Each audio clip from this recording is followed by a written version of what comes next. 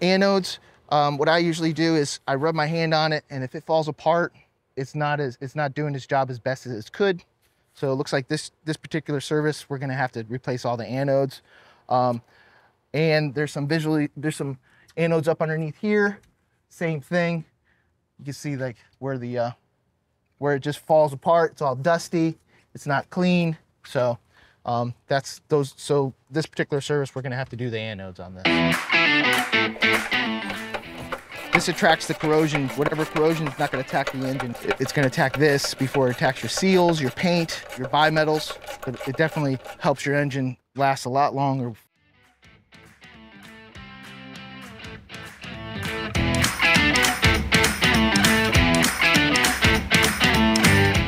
This goes right up in here. I always lay it right on the bolt, and then I push it up. I always start it with my hand. Get it on there. Start it. So it's on there now.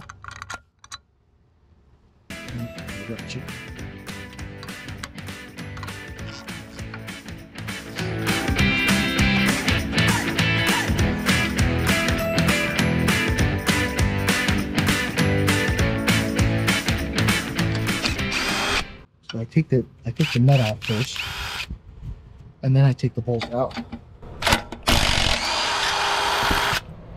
That loosens everything.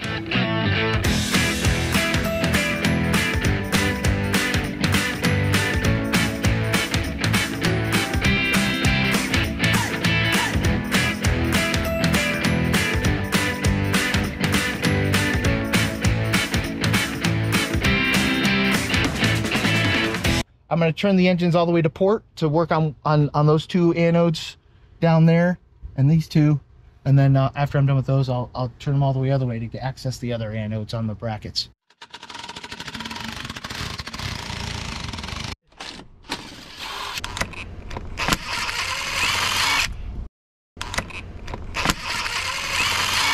So these are the main anodes. These anodes will save the corrosion from the steering and the trim and tilt, so it doesn't attack the seals. Just a little tap on them, and then they should come all apart. With that and that. Teflon grease, 24C. It's a Mercury product. There's a little set dial on it, which is nice.